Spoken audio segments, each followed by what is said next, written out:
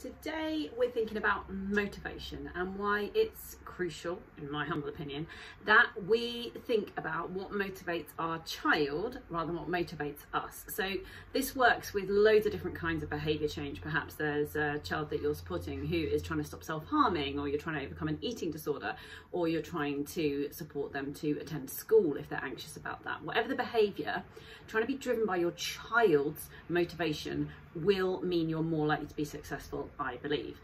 Here is why. What often happens is that we take the issue, the problem, the thing that we're trying to change, fix, solve, whatever words you want to use there, and we think about it from our point of view or the point of view of other adults, often looking at the medium and sometimes the very long-term motivations for trying to get this right. So you perhaps have a child who's struggling to attend school and you're thinking about their educational outcomes, their likelihood to succeed later in life, and so on and so forth. With eating disorders, it's often thinking about, long-term fertility and health and so on and so forth. And the thing we need to get our heads around is that for your typical 12, 13, 14, 15-year-old, they don't care about those long-term aims. What they care about is right now. And that's okay. We only ever have right now, and right now is what matters most.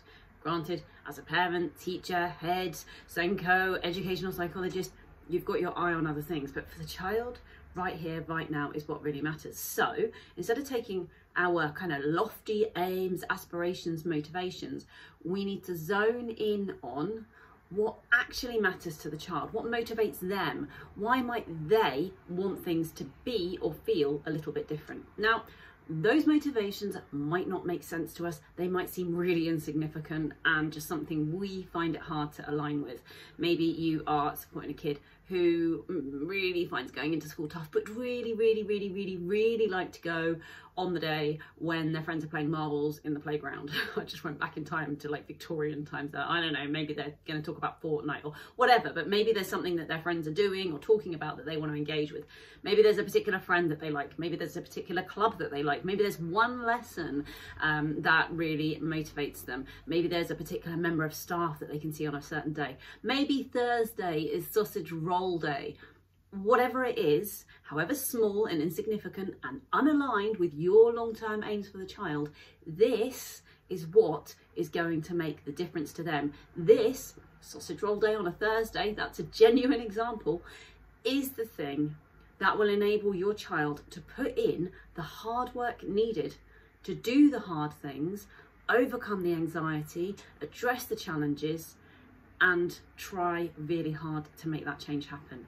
They will not be motivated to do that for the very long-term goals of educational outcomes or social development or being fertile and having babies one day, or whatever our lofty aspirations might be. So zone in on the tiny.